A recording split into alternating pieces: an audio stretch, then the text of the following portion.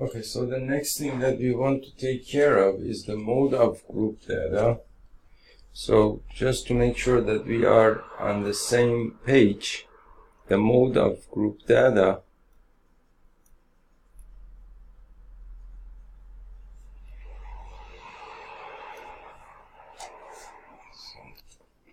Okay, so about the mode of group data, just so to make sure that we are on the same page, the mode of a set of data, we're not thinking about the grouped part. So for example, suppose that you have a set of observations, which are, for example, 2, 5, 3, 4, 9, for example, 2, 6, 7, 2, 7, 6, 2, and these are basically your observations. So you have basically 2, 2, and 2 over here occurring 4 times.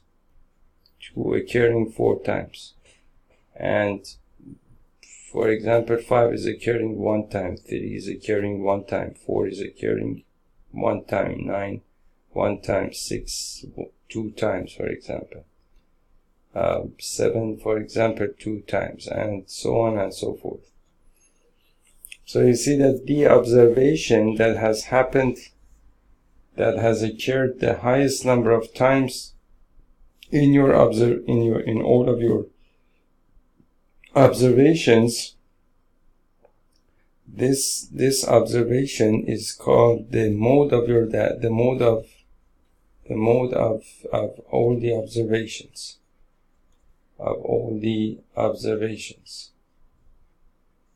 or you can call it the mode of your data. And of course you can use the idea that basically an observation has happened the highest number of times in a set of observations in different contexts, in different ways, but basically our goal here is to basically find out how we can find that mode for a set. Now this is ungrouped data.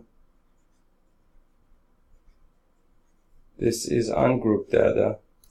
So our goal here now is to figure out how we can find basically the mode of our data when the data is not ungrouped but grouped data. Meaning that you have your data in the form of a table, you have, for example, these classes, or basically then the frequency related to those classes, and so on and so forth. So let's see how we can do that. So and the 96.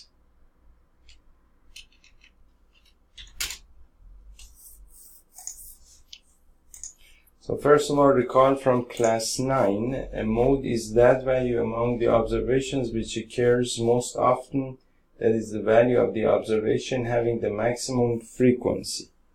So you can call it the value of the observation having the maximum frequency.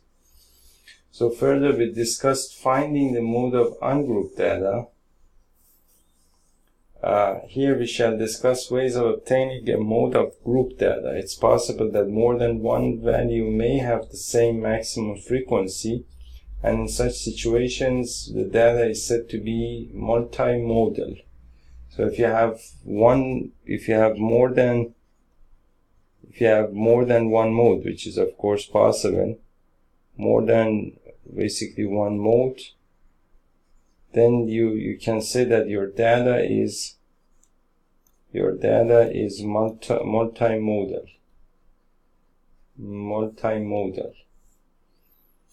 Your data is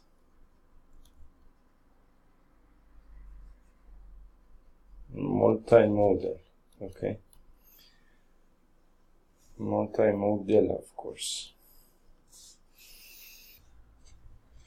Now, it seems that what we want to do here is that we will restrict ourselves to problems having a single mode, because there must be some ways to determine what is the mode of your data if your data is multimodal. So it seems that for now we are not talking about the kind of data that have more than one mode. Okay. So now let's first recall how we found the mode for ungrouped data through the following example. So let's say that you have the wickets taken by a bowler. I don't really know what is a wicket, what is a wicket, what is a bowler, and what is cricket. I understand that it's a game, but then I don't know any details about the game. But we can we can understand the concept based on that. It's not like you need to be a cricketer to understand the concept of cricket, I suppose. Enough I do understand about it. But let's see. So the wickets taken by a bowler in 10, I don't know, all that I understand is that the wicket is what? I don't know really. What is a wicket?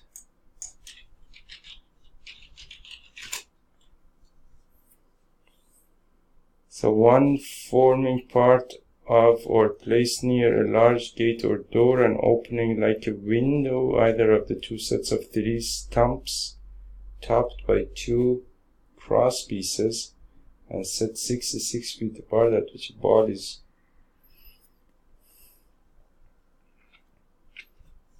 either of the 2 sets of 3 stumps topped by 2 cross pieces. Well, that I don't understand.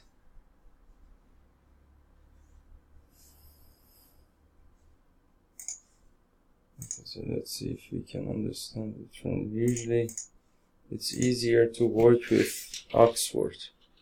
So the wicket is either of the 2 sets of the 3 vertical sticks called stumps. You see, it's much easier to work with this dictionary than any other dictionary, because even if they use a word that you might not know, for example, I didn't really know the word stumps, but they have actually defined everything along the way as far as it's possible, and they have done it in such a way that you will actually understand the words. So after this dictionary, I would recommend this dictionary. I would recommend this dictionary, the Merriam-Webster dictionary. And then probably if your word is a little bit more technical or you cannot find it anywhere else, then dictionary.com. And that's it. I guess you don't need more than that. So it says that either of the 2 sets of 3 vertical sticks called stumps with pieces of wood called bales lying across the top. The bowler tries to hit the wicket with the ball. Okay, now I got it. So I suppose it's those 3 vertical things below that person. In a game of cricket, I've seen a person stands there in front of these 3 vertical things, and then the bowler tries to hit those 3 things with a ball, and then they probably even fall down, I suppose. So now the question is, the wickets taken by a bowler in 10 cricket matches are as follows. I mean that he has hit the wicket. That's what it means, right? Of course, I'm sure you already understand cricket, but I really don't. So the wickets taken by a bowler in 10 cricket matches are as follows. So you have basically 2, 6, 4, 5, 0, 2, 1, 3, 0, 2, 1, 3, and 2, 3. So you have 1, 2, 3, 4, 5, 6, 7, 8, 9, and 10 scores for 10 games. Now you want to find the mode of data. So first you form a frequency distribution table of the given data. So first you form a frequency distribution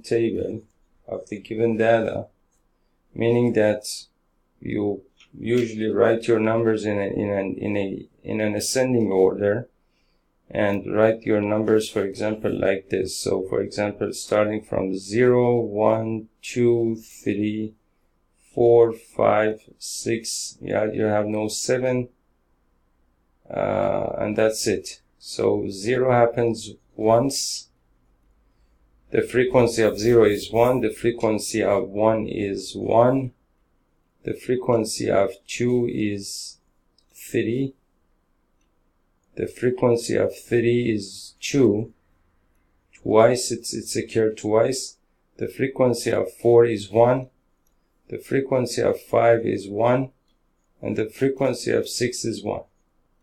So these are the number of wickets, these are the number of wickets, and these are the number of matches.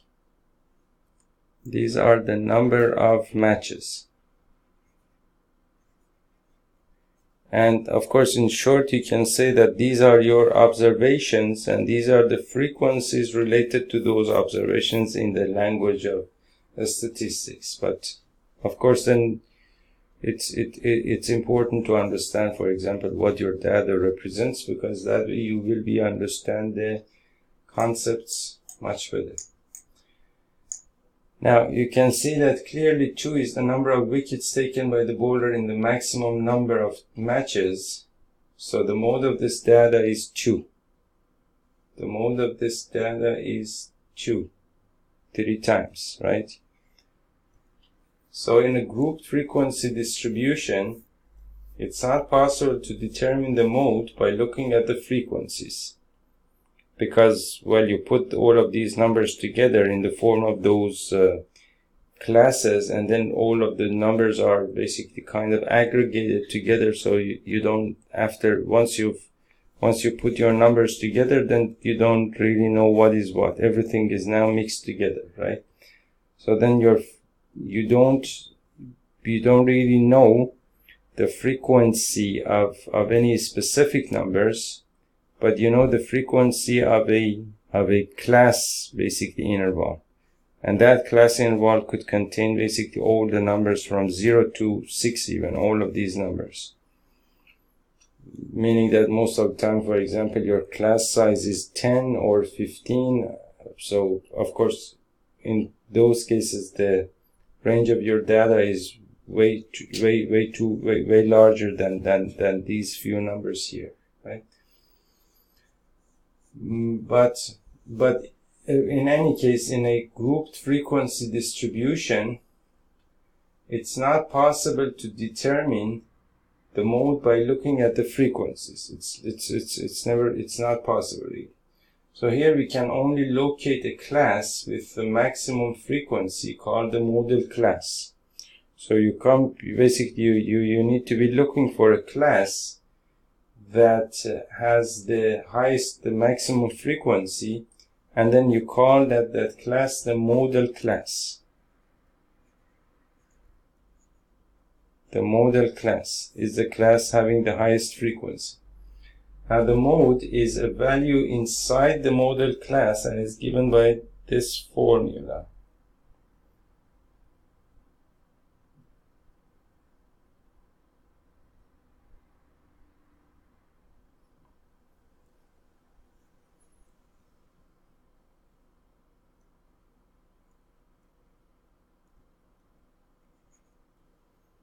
Well, it makes sense that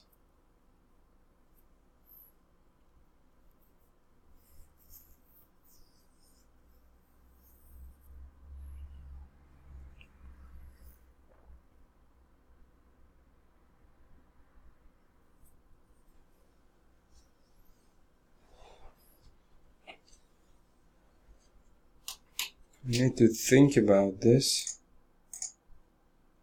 Okay, so now I wanted to think, basically there is no derivation of this formula here. I do not know how they have figured it out. Let's see if we can figure out how they have found this formula.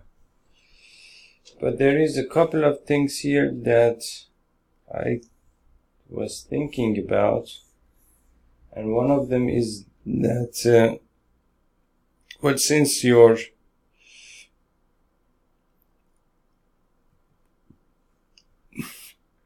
since all of your observations will be classified into those class involves, then of course then your frequencies will be basically added together, meaning that, for example, suppose that in the case of this data here, you have basically suppose that your data of your class involves go from 0 to 3 and then 3 to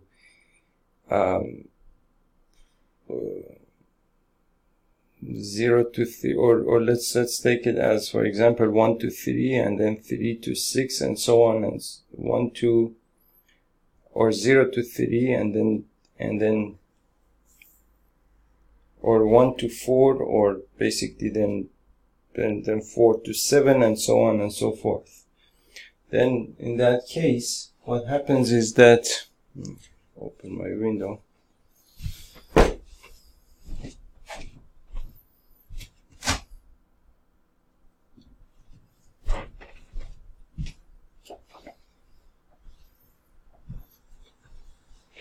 Basically in that case what happens is that the individual basically frequencies of those numbers will be basically added together, and then you don't know what's going on with your data. Now what they say is that you take one, basically among all of the classes that you have, there is a class that has the highest frequency. That class has the highest frequency. Now that class, you take it as your model class. You take it as your model class, and then your mode will be calculated using this formula. So then you have your L, which is the lower limit of your model class. So meaning that here you go from X to Y, for example.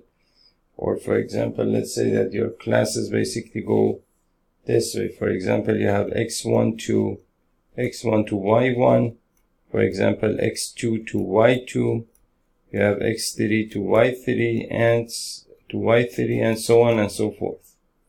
Let's say that this is your model class, and there is a lower limit for your model class. There is a upper limit for your model class. This L is the lower limit of your model class, meaning X2, this number over here. So you take your L and you add it to a fraction multiplied by the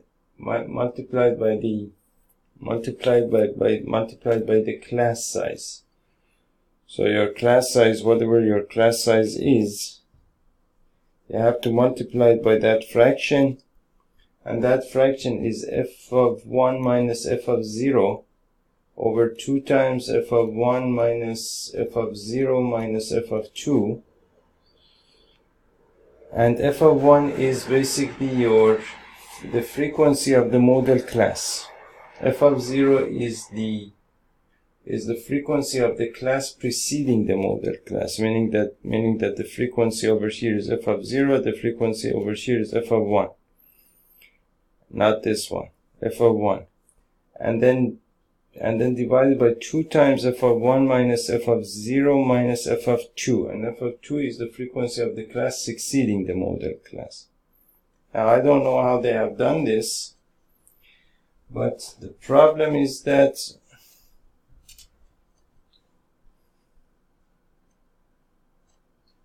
Now the only question that I have is that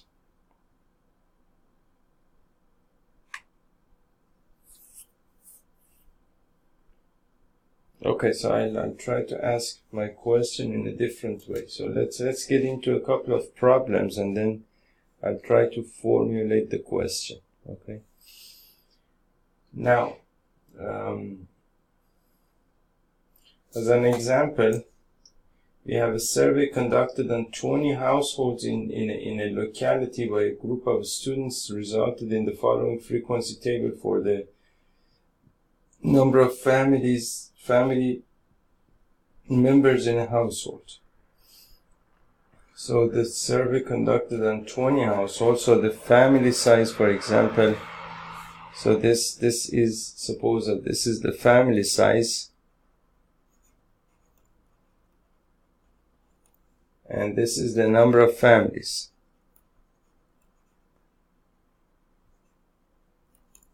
So the family size, if it goes from 1 to 3 people, probably, then the number of families were 7. If it was 3 to 5 people, then the number of families were 8. 5 to 7 people, the number of families were 2. 7 to 9 people, the number of families were 2. And 9 to 11 people, the number of families were 1. Okay, and so based on what we said, this is supposed to be our model class. This is supposed to be our model class because it's the highest frequency among all the other classes. And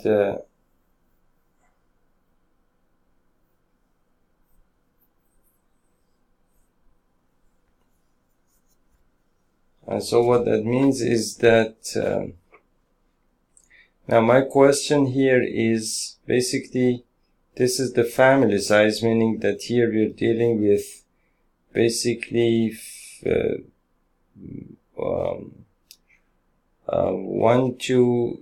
either you have 1 person or 2 people in this family, in all of these families.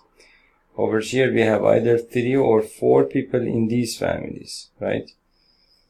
Or you had, and then you had 5 or 6 people in these families, and so on and so forth. Now suppose that, for example, suppose that the mode of my data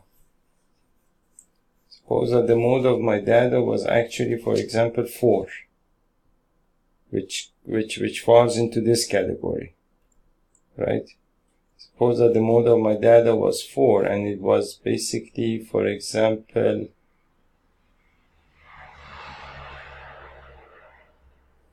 some number. It would be some number whose frequency is the highest frequency among all of the other observations. Basically, in all of the observations that you have, this number would have, let's call this mode, let's call it M. This would have some frequency f of M, which is the highest frequency among all the frequencies related to all the observations that you might have. Not all the classes, but all the observations. Then what that means is that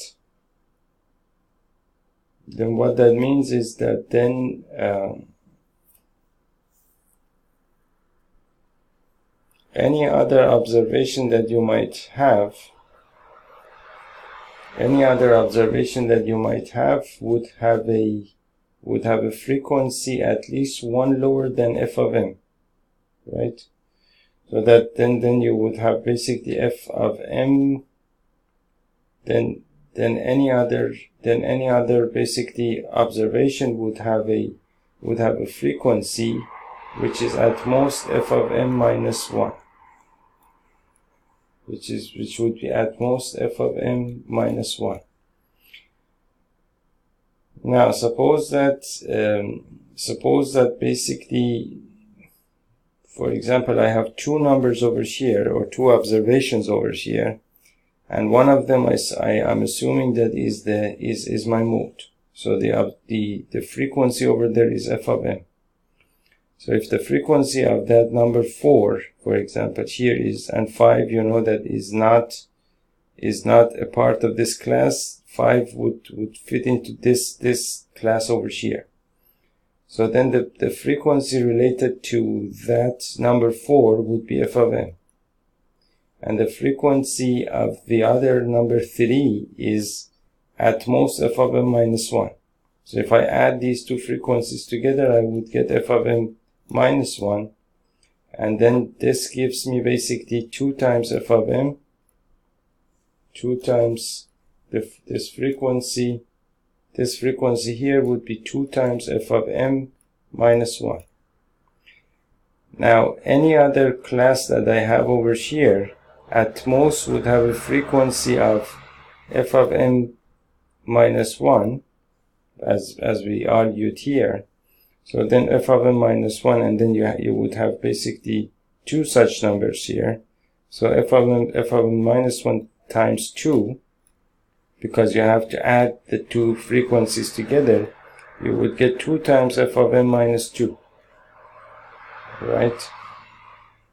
So then in any case, f of m, 2 times f of m minus 1 is always 2 times f of m minus 1 is always greater than 2 times f of m minus 2. And therefore, that way you can make sure that your model class does indeed contain your mode, meaning that the class having the highest frequency will always contain your mode. And that's basically how you I mean, I was trying to think about this. I was kind of under the impression that maybe somehow you could end up with a class that doesn't contain your or include your mode, but still has the highest or basically has the highest frequency among all of your classes, but it seems that it's actually not possible. Okay, so that is that. Now, so I have this data over here, or I have basically this table over here, and so basically we said that a survey conducted on 20 households, this is 15 plus 5 is equal to 20, all of these frequencies, and 20 households in a locality by a group of students resulted in the following frequency table for the number of families in a household. The number of families in a household.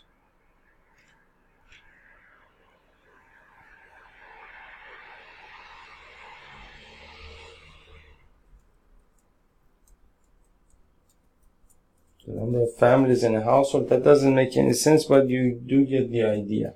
Meaning that, for example, if the family size was 1 to 3, I suppose, that corresponded to, in that locality, that corresponded to 7 families, meaning that there were 7 families such that their size was either 1 person or 2 people. There were 8 families such that their size was either 3 people or 4 people, and so on and so forth. So now you want to find the mode of this data. Okay, so now let's use the formula to solve this problem. So the formula was, I don't remember the formula. So the mode is equal to L plus f of 1 minus f of 0, 2 times f of 1 minus f of 0 minus f of 2 over times basically h, the class size.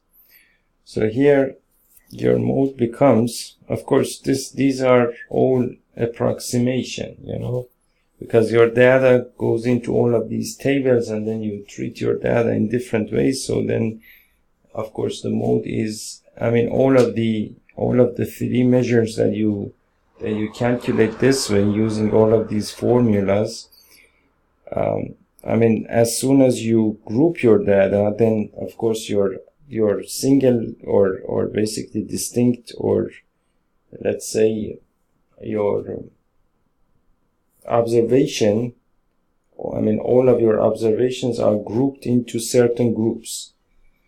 And once that happens, then you don't have really access to your observations, and then you have to use such formulas in order to have some approximation to that value you're looking for. For example, you want to find your mode or your mean or your median.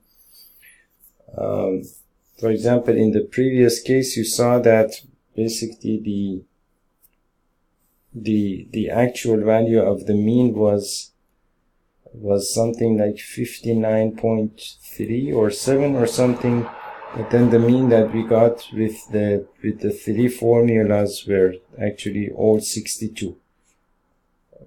So these are always approximations, because for the simple reason that basically your data has been grouped into certain groups, and then you don't have access to each and every one of your observations anymore. So then in this case, for example, your mode is equal to L, which is the lower limit of your model class, which is 3 in this case. So 3 plus f1 minus f of 0. So f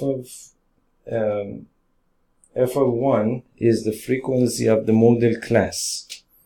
So f of 1 is the frequency of the model class, which is 8. Then you have f of 0, which is the frequency of the class preceding the model class. That's the frequency of the class preceding the model class, which is basically this frequency here, 7. And then 2 times f of 1, which is 2 times 8. 2 times 8 minus f of 0, which is 7, minus f of 2, which is this frequency, meaning that the frequency of the class following the model class. So that's a 2. So that's equal to basically 3 plus 8 minus 7 is equal to 1. That's 16 minus 9. 16 minus 9, which is the same thing as 3 plus 16 minus 9 is equal to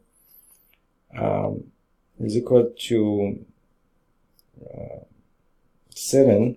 So that's 1/7. So that's the same thing as, I don't know how they have calculated this. It's supposed to be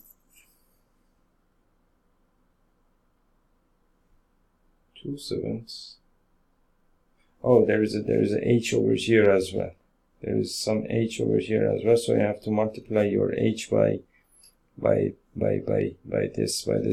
numerator. Now the h is 3 minus 1, for example, is equal to 2, or 5 minus 3 is equal to 2. So times 2, and then you will get basically 1 times 2 here. So you have 3 plus 2/7. 3 plus 2/7. And that is equal to 7 here. That's 21 plus 2, which is equal to 23/7. And 23/7 is the same thing as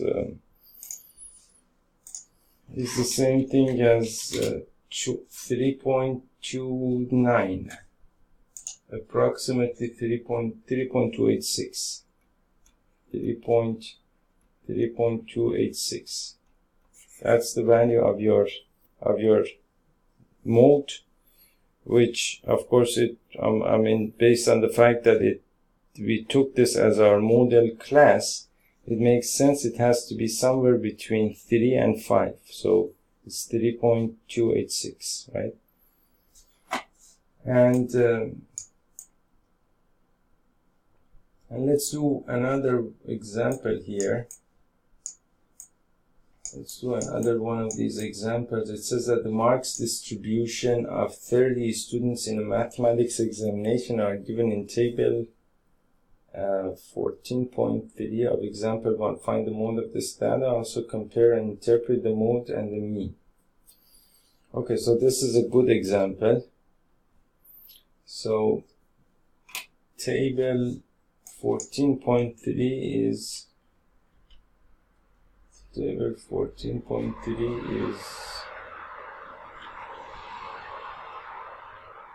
14.3 must be somewhere over here. Okay, so we have basically this. Let me draw the table over here. So we have basically the class intervals here.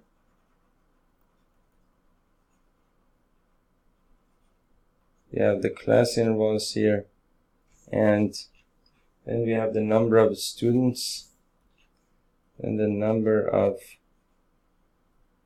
students. So you can take this as your, of course, class intervals, the number of students you can take as f of I. And so you have basically all of these class intervals like 10 to 25, 25 to 40, and 40 to 55, 55 to 70. So that's 15, 70 to 85, and 85 to 100. And then the number of the students, or f of I, is 2, 3, 7, 6, 6, 6. 7, 6, 6, and 6. Okay, so then let's see how we can calculate the mode here. So the data has already been grouped, so I don't have access to the actual observations. The data has been grouped into these groups, or these classes basically. Now what I can do is that, of course, I need to have the formula here, and so let me write down or just make a screenshot of this formula here. How do I do that? Okay. So I didn't want to do this.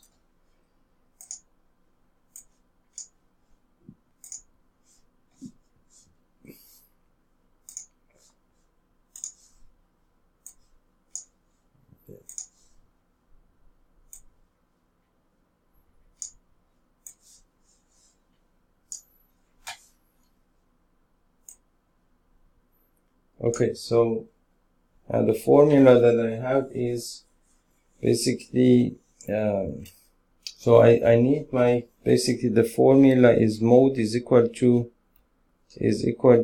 A or L plus f of 1 minus f of 0, f of 1 minus f of 0 over 2 times f of 1 minus f of 0 minus f of 2 times h, right? So now what I need is the lower limit of the model class. The model class must be this one over here, because this has the highest frequency among all of the classes that we have here. So this is my model class, and the lower limit of that model class is 40. So that I already know. And f of 0, f of 1, f of 2, and all of these I already know. One of them is 3, 7, and 6, these 3 frequencies. And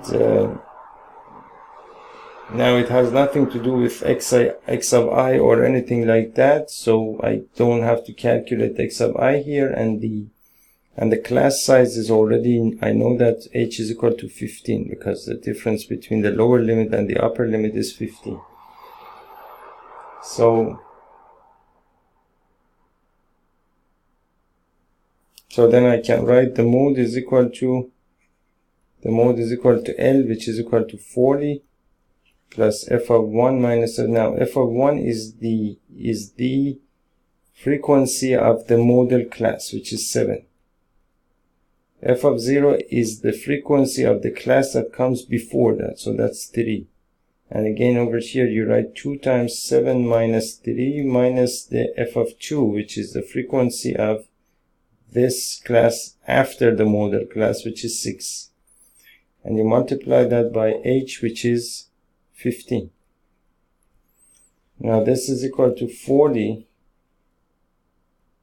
plus basically 7 minus 3 is equal to 4. 4 times 15 is equal to 60.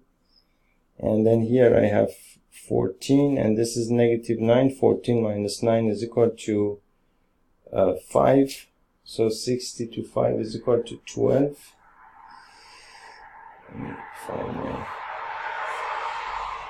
So that's 60 to 5, which is equal to 12. So 40 plus 12 is equal to 55. I'm sorry, 52. 52. So it goes, basically 52 is some number between 40 and 55, right? Now, let me see if I can...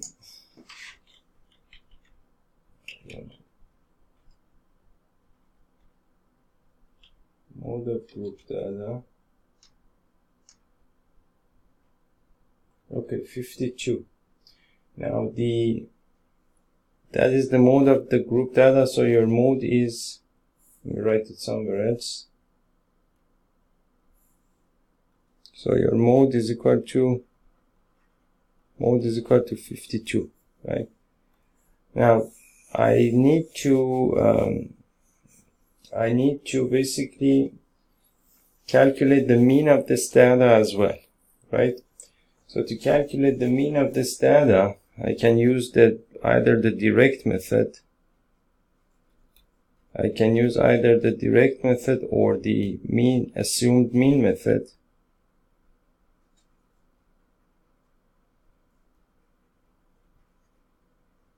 Or basically the step deviation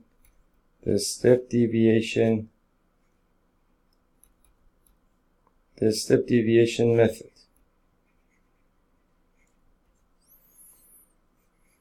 So let's see if the direct method is possible in this case. Otherwise, we will use some other method, one of these two methods. So the direct method was basically, we said that x bar is equal to sigma f of I times x of I over sigma f of I. So I have my f of I, so I can calculate sigma f of I here. There is no problem with that, but I need sigma f of I x of I. So I need to calculate x of I. So x of I over here, for that I need the class marks, meaning the average of the lower limit and upper limit of these classes. So 10 plus 25 is equal to 35. 35 divided by 2 is equal to 17.5. 17.5. And 25 plus 4 is equal to 65. That's 32.5. 32.5. Then you have 40 plus 50 is 95. 95 divided by 2 is equal to 47.5. 47.5. So you can see that, for example, the difference between these two must be your class size. So meaning that 17.5 plus 15 must be equal to 32.5. Yes, so then basically you can write here 47.5 plus 15 is equal to 15, 12, 1, and 62.5 here. You have 62.5 plus 15 is 77.5. 77.5. And 77.5 plus 15 is equal to 12, 1, 92.5. I'm not sure if these are correct. Let's calculate at least the last one. That's 185, 6.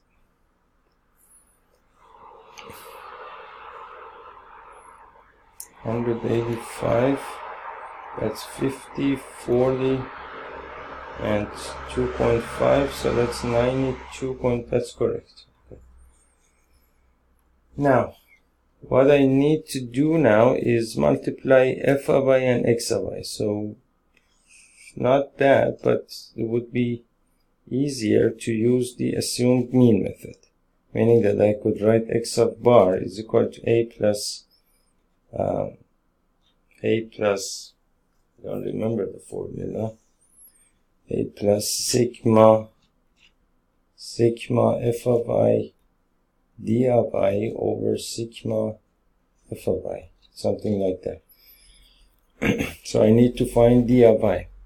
So in my x of i's, I take, for example, this number as the assumed mean, and then over here I write d of I, and I calculate and I define d of I as x of I minus a. I take this as a, for example.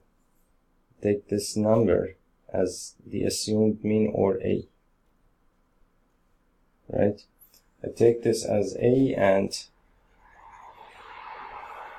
a is equal to this, and so I write this as x of I minus a.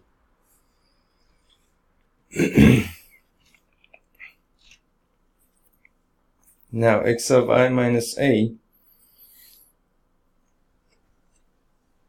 is equal to, for example, 17.5 minus 62.5. Now you see that the difference between these two numbers is 15, 15, 15. So that's difference between these two numbers is 45. 45. So if the difference between these two numbers is 45,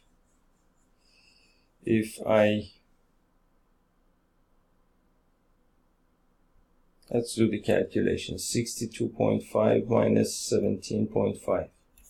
0 and 5, 45. That's a 45. And then 32.5 minus 62.5 is that would be 0 and 0. That's negative 45. That's negative 30. It's 47.5 and 62.5. That must be negative 15. That is 0, and that is 62.5, 70, 77.5, 62.5 would be 1 and 5. That's a 15, if I'm not mistaken. And 92.5 minus 62.5 is 30, right? And still the numbers are kind of large. So what I'm going to do, well, we can actually do that. So f of I times d of I, f of I times d of I is equal to, now this is f of I, this is d of I. So 2 times negative 45 is negative 40, 3 times negative 30 is negative 90, 7 times 15 is equal to negative, that's 70, and 105. And this is 0, this is a 6 times 15 is equal to 60, and 90, and again another 90, then you have 180, and over here you have negative 180, negative 100, negative 180 plus negative 105 is 105, so you would get 285. So 285, and the negative sign here, you would get 5, 0, and 1, negative 105. So sigma f of I d of I is equal to negative 105. And just to make sure that I'm not wrong here, let me do the, so let's say negative 90 minus 105 plus 90 plus 90 is equal to negative 105, right? And then you have basically sigma f of I, which is equal to 5 plus 7 is equal to 12. 12 and 12 plus 18 is equal to basically 20 and 30. So now your x bar is going to be equal to A, which is your assumed mean 62.5, plus sigma f of I d of I, which is negative 105, divided by sigma f of I, which is equal to 30. And that is going to give you, let me erase these as well.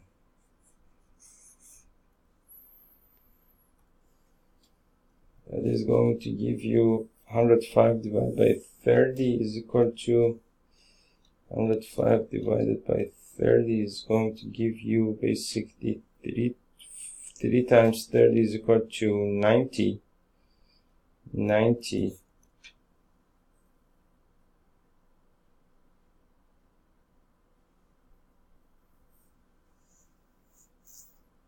And so you will get a 15 there, and 0, and 5 times 30 is equal to 150, so that's 3.5. That's 3.5. 105 divided by 30. 3.5. So you have 62.5 minus 3.5. So 62.5 minus 3.5 is equal to 0, and then you have 12 minus 10 equal to 9, and 59. That's equal to 59. Let's see if the answer is correct. So the mode is, the mean mark is 62.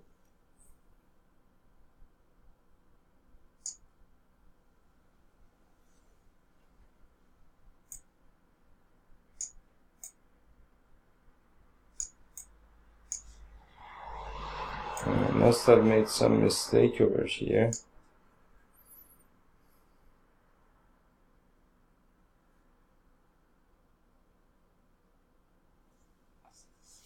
So let me do some calculations quickly here.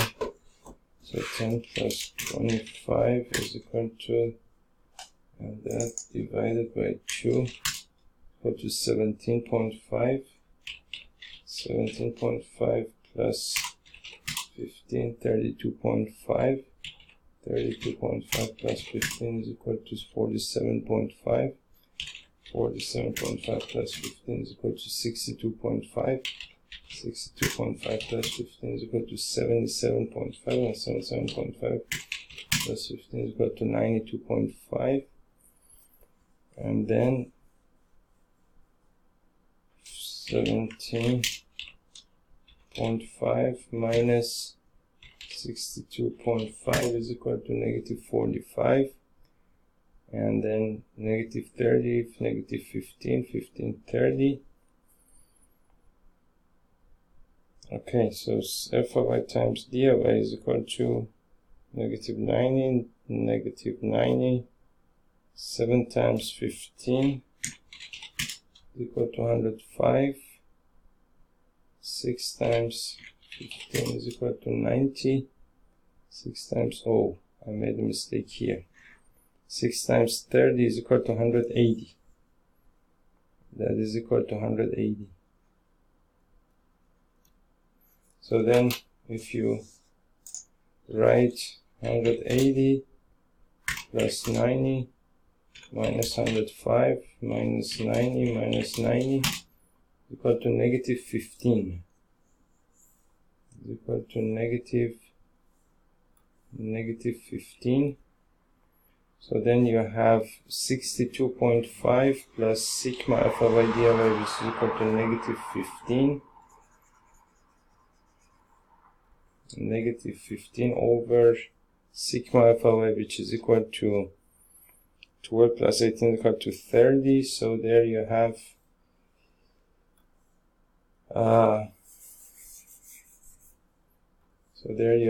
but basically that is negative 1/2. So that gives you 62. So your mean is equal to 62. So your mode is equal to Your mode is equal to 52, your mean is equal to 62, right? Now, what's important here is to be able to make sense of the data that you have, right? So we had this data, we calculated the mean, the mode, and now you need to be able to make sense of the data that you have. And the way that you can do it, so now basically the mode is equal to 52. That means that the maximum number of students obtained 52 marks, or their marks were basically 52, the maximum number of students. And then about the mean, you can say that while on average a student obtained 62 marks. So that's basically, for example, the meaning of mode and mean in this context. Meaning that when your mode is basically 52, we said that basically mode is the measure of central tendency that in the case of which basically that observation has the highest frequency.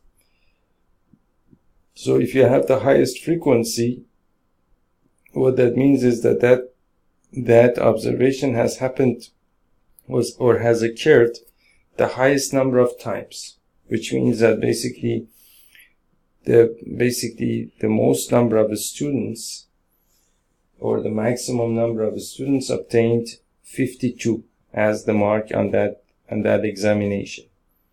And then on average, you can say that on average a student got a mark of 62. So that's basically that.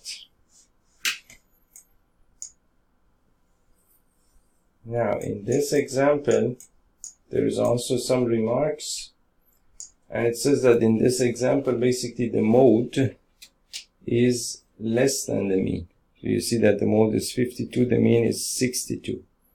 But for some other problems it may be equal, or it may or more than the mean also. And it depends upon the demand of the situation whether we are interested in finding the average marks obtained by the students or the average of the marks obtained by most of the students. In the first situation, the mean is required, and in the second, the mode is required. So this is also something important. It says that it depends upon the demand of the situation whether we are interested in finding the average marks obtained by the students, average marks obtained by the students, or whether you want to average of the marks obtained by most of the students. Average of the marks obtained by most of the students.